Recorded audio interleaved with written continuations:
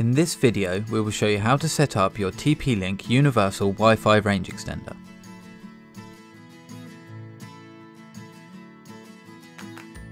Place the range extender near your wireless router or access point and turn it on, then wait until the LED starts flashing. Where routers support the WPS or QSS function, press the WPS or QSS button on your router, then press the RE button on the range extender. It may take up to 2 minutes for the router and the range extender to connect. When the range extender light becomes a solid blue, the process is complete and you have a seamless wireless network.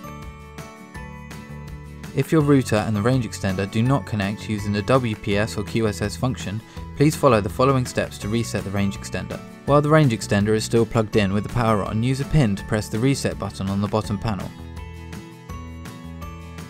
Then choose between wired or wireless setup. To use an Ethernet connection, insert one end of the Ethernet cable into the underside of the range extender and the other into your computer. Please note, during the setup process it is important to disconnect your computer from all wireless networks, then wait until the LED flashes on the range extender. To connect wirelessly, click the wireless network icon on your desktop. Click the refresh button and select your range extender's name, then click connect.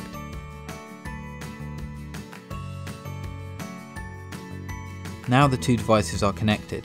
Open a web browser and type in http://tplinkextender.net into the address field. Then use the following details to log in. Login username, admin. Login password, admin. Once you have successfully logged in, the quick setup start page will appear. Click next to follow the quick setup guide. Select United Kingdom as your region and click next to continue. Wait a few seconds while the range extender detects the surrounding wireless network. Once the local networks are listed, select your main router network and press next. Enter your existing wireless router's password and press next and click finish to complete the quick setup. Please note this connection may take up to 2 minutes to complete. It is normal, please be patient.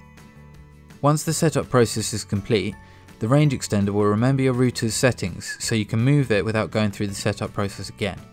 To maximise the range extender's performance, you will need to position it within the range of the wireless router. The LED lights on the front help you gauge the best position for your range extender. We recommend you choose a spot where you get at least 3 bars. Once the range extender is set up, you will no longer see the range extender's name as a wireless network option. It has disappeared because the range extender has cloned your wireless router settings to create a seamless wireless network. From now on, simply connect to the wireless network as usual.